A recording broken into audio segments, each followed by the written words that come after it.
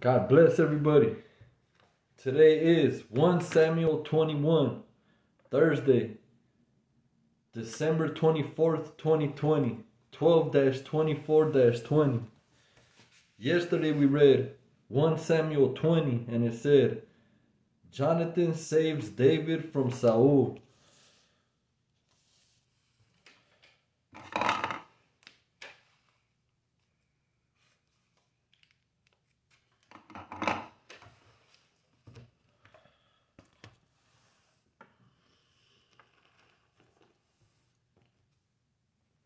One Samuel 21. David at Nob. David went to Nob, to Ahimelech the priest. Ahimelech trembled when he met him and asked, "Why are you alone? Why is no one with you?" David answered Ahimelech the priest, "The king sent me on a mission and said to me, 'No one is to know anything about the mission I am sending you on. As for my men, I have told them to meet me at a certain place. Now then, what do you have on hand? Give me 5 loaves of bread, or whatever you can find.'" But the priest answered David, "I don't have any ordinary bread on hand. However, there is some consecrated bread here, provided the men have kept themselves from women."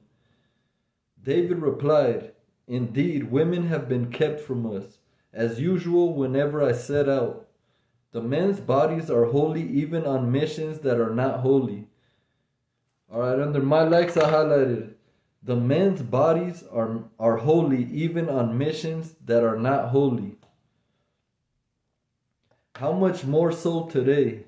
So the priest gave him the consecrated bread, since there was no bread there except the bread of the presence that had been removed from before the Lord and replaced by hot bread on the day it was taken away.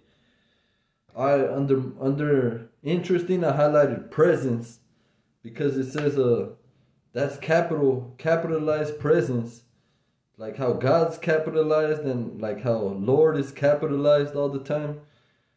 When it's talking about gods, like false idol gods, it's lowercase g, but when it's talking about God Almighty, it's always capital G, God. And then right here it says, since there was no bread there except the bread of the presence, capital P. So that must be like holy bread, God's bread, because it's capitalized presence, that had been removed from before the Lord and replaced by hot bread on the day it was taken away. Now one of Saul's servants was there that day, detained before the Lord. He was Doeg the Edomite, Saul's chief shepherd. David asked Ahimelech, "Do you have a spear or a sword here?" "I haven't brought my sword or any other weapon because the king's mission was urgent." The priest replied, "The sword of Goliath the Philistine, whom you killed in the valley of Elah, is here. It is wrapped in a cloth behind the ephod. If you want it, take it. There is no sword here but that one." David said, "There is none like it. Give it to me." David at Gath.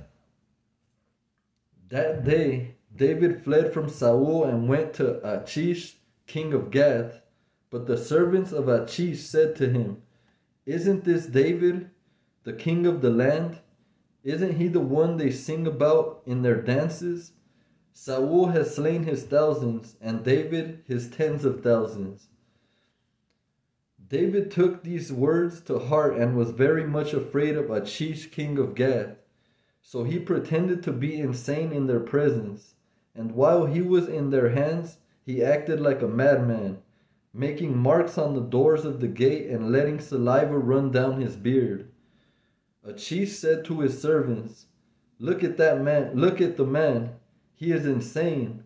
Why bring him to me? Am I so short of madmen that you have to bring this fellow here to carry on like this in front of me? Must this man come into my house?" God is good all the time, even when we don't understand. Amen.